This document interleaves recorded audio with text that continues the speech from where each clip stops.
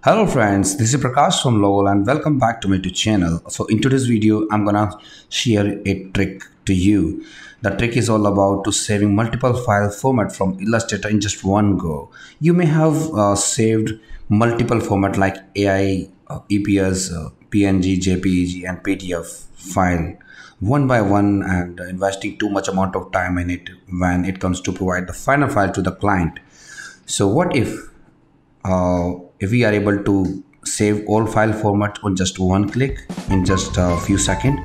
So guys, I'm gonna teach you the same trick right now. If you didn't subscribe my channel, you're requested to subscribe my channel. If you want to get more updated videos, if you find this video very useful to you, don't forget to give a like. So let's start. So friends, you can see on the screen I have a logo. I want to save this logo as a PNG, JPG, and other file formats that I talked about. So what I want to do is I just want to show you how much amount of time it's gonna take if we save all the file format one by one.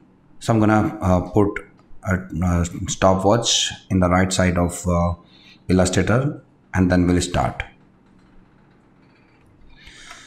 So friends, you can see on the screen I have set up stopwatch in the right side.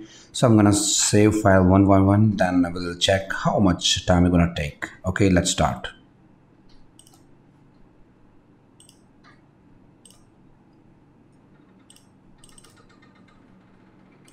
AI format. So I'm gonna save one more other format, that is PDF, in the same folder. Okay, so I'm gonna save EPS file, okay, in the same folder. Okay, I need to save PNG or so let's go to the export as. So here I'm gonna choose the JPG first. Okay, in the same folder, export. So last format, that is PNG. Let's choose the PNG. Okay, now save it as a PNG format. Okay, I'm gonna pause this. So at least it took 1 minute. Okay, so let's save this whole amount of time that actually we invested in saving the file one by one.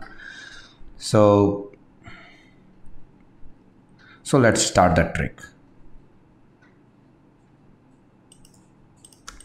What we have to do is actually there's a option called action. So we have to create an action. That action help us to record each and everything we does in Illustrator. So that is the awesome option in the Illustrator. So many time I use, so I just want you to also use the same option through which you can create multiple repetitive tasks very easy. So let's create an action to make it easy. So we have to come to window. Here we can choose actions. So here you can see the dialog box open on the screen. So if you go and check already predefined actions, so by default you can see default action defined by Illustrator. So you can go and check, and these are the action I just defined by myself for me. So I'm going to create one more action to export multiple file formats. So what we have to do is we have to come at the bottom here. You can choose create new action. Just click on that. Now it is prompting you to give the name. So it's gonna be export multiple formats. Okay, this is gonna be our action name. So here below it is asking where you want to save your action. So I want my action to be saved in the folder already defined by me. Here you can see. So now it is asking for if you really want to set this action on function key, so you can make a shortcut. So I would like to, let's check which function key is free for me, available for me. So I would like to use F3 with shift and control key. Okay, F3 with shift and control key, whichever key that is feasible to you can go and use. So color doesn't matter. So now I have to click on the record button so that the recording could be started. Now recording has been started.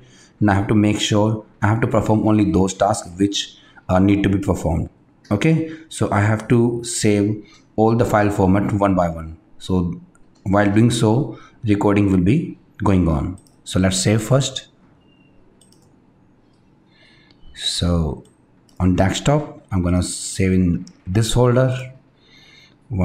First, let's save it as a, okay, let's make it 2.